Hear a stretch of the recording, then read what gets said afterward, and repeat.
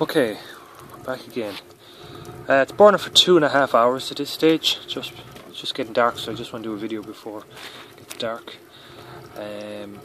One thing I found out afterwards there was the thermometer actually only reached 299 degrees, 300 degrees. So what was happening was I think it's getting much hotter than that. I've also increased the drip. Not sure if you can see that.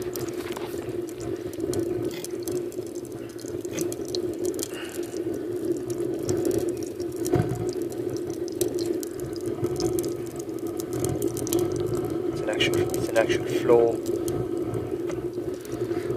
and it is getting hotter. It is getting much hotter, so much so that it's just starting now to burn the paint, which I wanted it to happen so I can rub it off and put a bit of stove paint on it.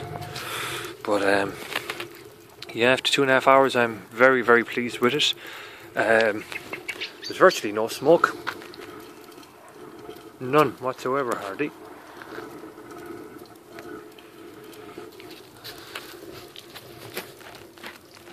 And I've estimated it's probably used, this is the tank, a temporary tank. I only put a gallon in there and couldn't have used more than half that, so it's probably burning a litre an hour at max. I've turned up a little bit more, so I'm just going to keep it going and see. So there you go, the Ozzirt homemade burner. Talk to you later, guys. Bye. Morning, guys.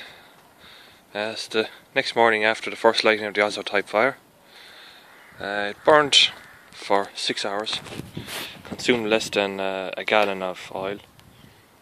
That's a European gallon, not an American gallon. I estimate probably between 3 and 4 litres is all it burned. So let's just see what's underneath it. Okay, so this is where the oil drips in and it flows down along. So it's a hard kind of a. It's not too bad actually.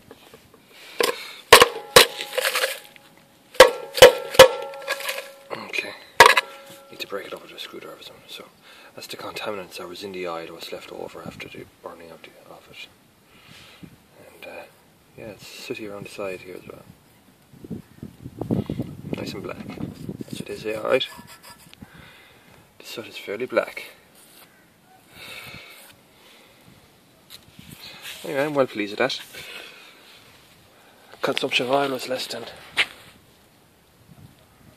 3 grams per litre. 3 grams per gallon actually. Okay guys, see you later.